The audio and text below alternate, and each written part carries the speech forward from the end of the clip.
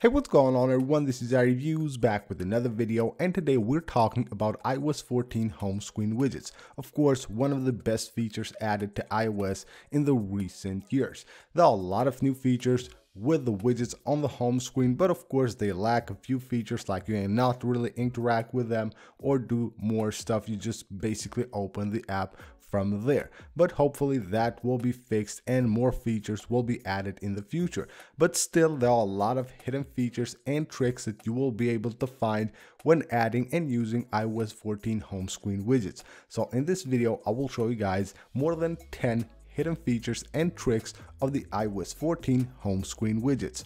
Starting things off with the Notes app. Now when you go to add a widget for your Notes app, you will notice there are 4 different widgets. You will have the 3 sizes, small, medium, and big, and they all say here folder. Now what they do is display a folder of notes, but there's another one, the 4th one, which is the small one, and it says note.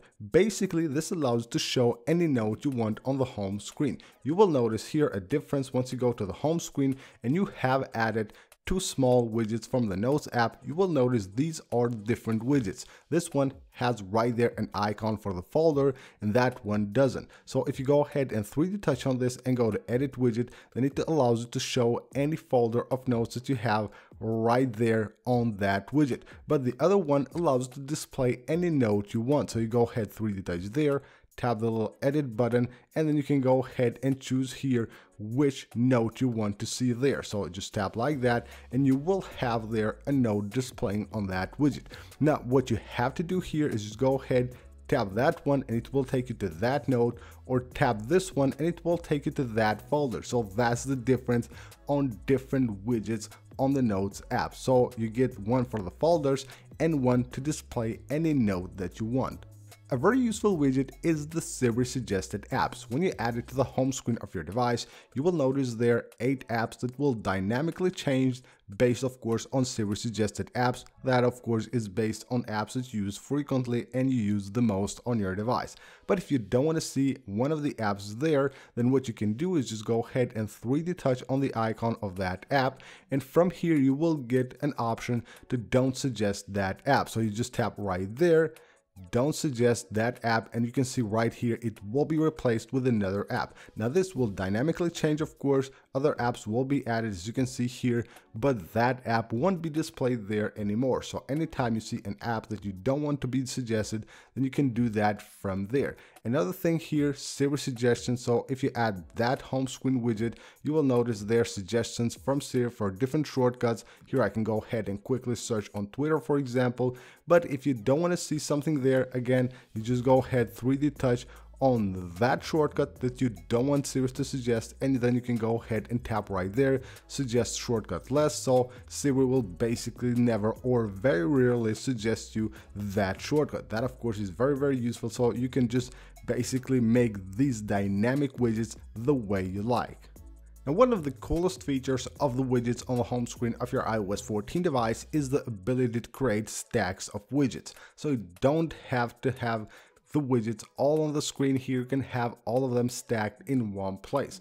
So if we have like the clock here, you can see I don't have to have 2 different clocks. I can just go ahead and stack them right here. And then of course I will have the ability to have 2 different cities on each of the clocks. So you go ahead, 3D touch on the stack right there, and you will get now 2 options. You will get an option to edit the clock and edit the stack. Now if you go to edit stack, of course you will be able to edit the current stack, or if you go to edit clock, you can basically go ahead and edit the current clock that you're displaying. So edit clock, and I can go ahead and change the city right here. So if I go ahead and add another city here, you can see that now I will have 2 different cities in one stack, so I can switch between the cities.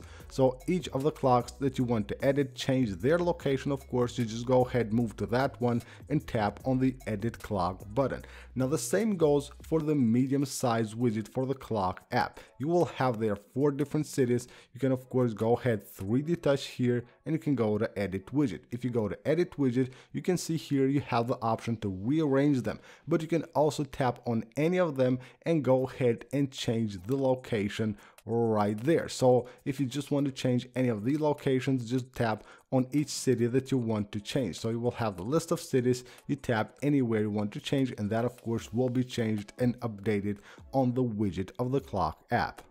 Now, of course, the same can be done with the weather app as well. If you want to have a stack of weather widgets, you can do that very easily. You add widgets to the home screen and basically stack them, and now you can have different cities on different ones. So here we have 2 of them in New York. I can go ahead, 3D touch here and tap on edit weather. So we will have again edit stack and edit weather. Right here, tap on location, and I can go ahead and choose any location I want. And now I can have a bunch of cities here all in one stack, and I can quickly go ahead and move through them to check, of course, the weather on that city. It will be that easy to go ahead and create beautiful stacks with different cities, so you don't have to have multiple widgets for the same app on the home screen of your iOS 14 device. Now, if you have a smart stack on the home screen of your iOS 14 device, you can of course move through them and actually go ahead and edit each of them individually. Now, once you're on one of the widgets, all you have to do is just go ahead and 3D touch on it, and you will get the action as this widget was alone. So even though it's on a stack, you can still perform the same actions you do when the widget is by itself on the home screen of your device. So here I have on the smart stack, I have series suggestions, and I can go ahead and still perform the same action I would if this was by itself on the home screen of my device.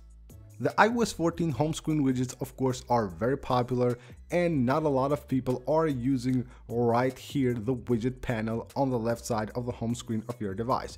Did you know that you can actually quickly move any one of your widgets to that panel? So if I'm here on the home screen, I want to remove this, I want to place it on the panel right there, just drag it like this, just go ahead and drag it up here, and you will be able to place it on the widget panel. As easy as that, you can move the widget from the home screen. Or if you have widgets here that you don't want them here, you want them to be displayed on the home screen of your device, you just go ahead and of course pick them up and just drag them just like you do on an app to move it between different pages. You go ahead and move it to the home screen of your device, and you can place it anywhere you want.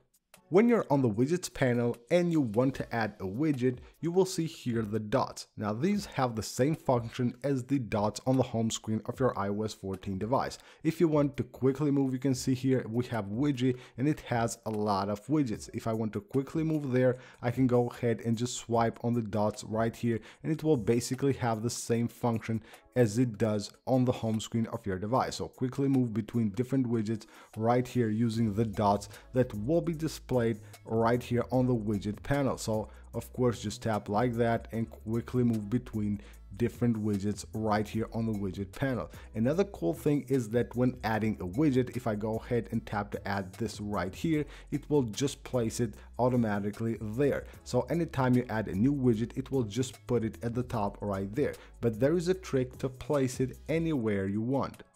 By simply just putting the widget on the home screen, it will just place it, as I said, automatically at the top, and you might not want to do that. It will rearrange your icons and all that. What you have to do once you go to the widgets panel and you want to add one of the widgets, just tap and hold on it. You can see it will pop up a bit and just drag it down, and now you have the ability to place it anywhere you want on the home screen of your iOS 14 device. So just move it around and just release it anywhere you want. This is how easily you can edit your widgets and place it anywhere you want on the home screen of your iPhone.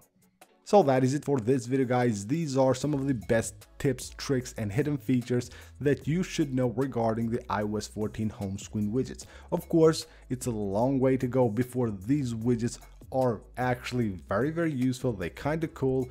Some of them are useful, will let you get to your files, to your apps very quickly, but of course they lack a lot of features. Hopefully in the near future, Apple will add them to iOS, hopefully with iOS 15. So that's pretty much it for this video, guys. Thank you for watching. Don't forget to leave a like and subscribe for more videos like this, and I'll see you on the next one.